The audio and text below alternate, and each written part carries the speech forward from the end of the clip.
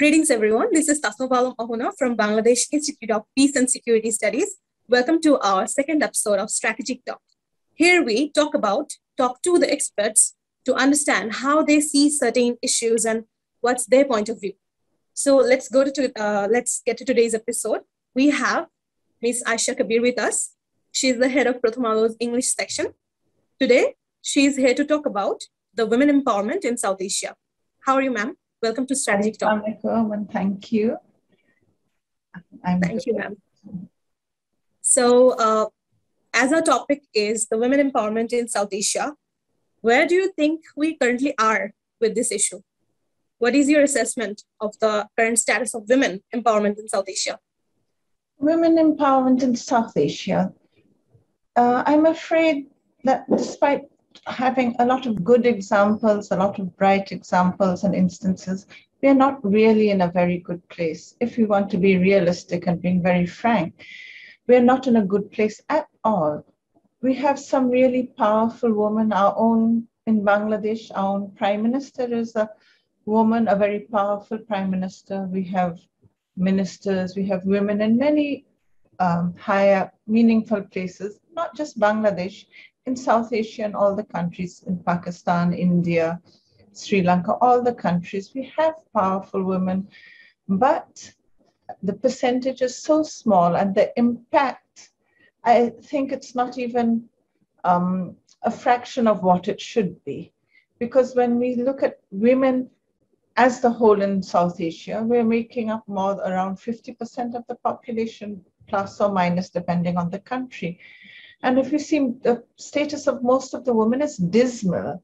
Dismal is not an exaggeration, it's worse than dismal. Whether it's in the urban settings or in the rural settings, women don't have a voice. They are not in decision making, they're not in policy making. And they're still facing violence. There's violence against women, they're facing discrimination at every step, whether you're educated, whether you're uneducated. So I don't think it's a very pretty picture for women in South Asia. Ma'am, yes, the situation may not be at its best, and especially in South Asia. And as most of South Asia is still in a developing status, how do you think empowering our women can be important in developing the region? And why the women empowerment for this region's development is so important? Well, there's certain key elements which are essential to ensure women are empowered, women have their rights, women have a voice. Two very essential elements are education and economic emancipation. Without education, without economic independence, a woman doesn't have a voice. So I think these are the areas which have to be given emphasis on. But to do that, the number one tool is political commitment, political will. Unless the governments of these countries of South Asia, the various governments actually want women empowerment, it'll never happen. Not only the governments, the other institutions. And so the concentration must be on educating women and educating them in a meaningful manner. And also, when I say empowerment, not just giving them jobs or entrepreneurs, but giving them positions where they make a difference, where they can have their input into policy, into decision making. And they can only do that when they're earning members of their families, of their communities, then they have a say. And another thing is sensitization. Whether you're a man or a woman, there has to be gender sensitization. And this is both for men and women from an early age, from the family, from when the moment a child is born or even conceived. It shouldn't be seen that, oh, she's a girl and she'll get less priority, or he's a boy, he'll get more priority. And that's why there's such a despicable status of women where, you know, they're given so much lesser priority than men from their birth, from before birth, in every sector. So this mindset has to be changed. So this calls for education, for sensitization, in schools, in families, in communities, at every level.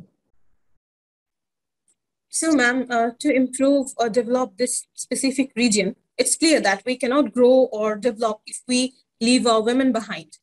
But how are we going to do that? You mentioned about the government policies and the national policies as well. So, what are the key ways of empowering women in general, specifically if we talk about South Asian region? So, in South Asian region, basically what is needed is a mindset change. So there needs to be public awareness mobilization. So other than basic, as I was saying, education and economic empowerment, to get these things, those are there, those are obviously what are needed. But why will a person educate their girl instead of the boy, which they're used to doing? Why will they give them priority? Why will they give them jobs? Why will they encourage them to enterprise? So why will they do that? Because they'll have to be made to understand that a woman and a man, and there's just simply no difference. So there's a need for sensitization, a mindset change. And this is very important because without the development of women, no development can be sustainable. We can say that, okay, Bangladesh is making strides in development, India is making strides in development. But it's nothing unless a woman is also empowered, is also developed. This development will not be sustainable, will not be meaningful. We'll continue with discrimination. We'll slip back to the Middle Ages. We might have a glossy exterior, but inside us, we just will be back in the Middle Ages. Exactly, ma'am. And that is what that leads to the next question I was going to ask. That if we assume that the countries in South Asia will decide to adopt these options, and what backlashes do you think will be faced by them? I mean, what are the main challenges of women empowerment in South Asia, as we have seen that the newly formed Taliban government did not include women in their cabinet, and nor their approach to women empowerment seems to be positive. So what is your take on the current status of women in Afghanistan after this Taliban takeover? Or how is it going to affect the South Asian region at all? When we talk about Afghanistan and the position of women there, it's beyond words. Despicable is the word, because there was a lot of talk about rhetoric about their change. The Taliban have changed, their attitude has changed. Not at all. I have friends there who are journalists. They didn't even want to leave the country. Many of them have been forced to leave. They've gone to Canada. Many of them are still there. They can't go to work. They can't practice their professions. Girls are being allowed to go to school. I mean, just the fact that they're saying that they're being allowed to go to school, that itself is bad. They're having to wear not just the normal hijab which we see, they're having to go just back to like it was before, primitive times, medieval times.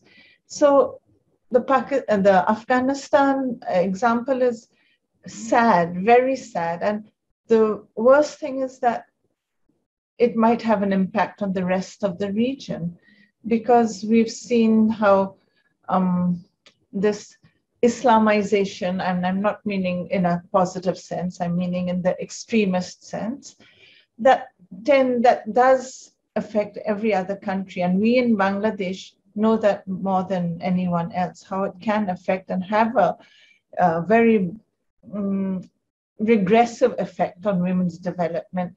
So we have to keep an eye on Afghanistan, and we have to make our own people. I'm not meaning just Bangladesh, or that's Pakistan, which is right next to Afghanistan, where women have made so much achievements, whether it's Nepal, Sri Lanka, India, where women are making so much achievements. We must not let Afghanistan situation affect us, not let it come through. At the same time, we must stand for our sisters in Afghanistan. I think if we are a South Asian entity, we shouldn't just be complacent that, okay, we are fine. We should stand up for our Afghanistan sisters too, in any way we can.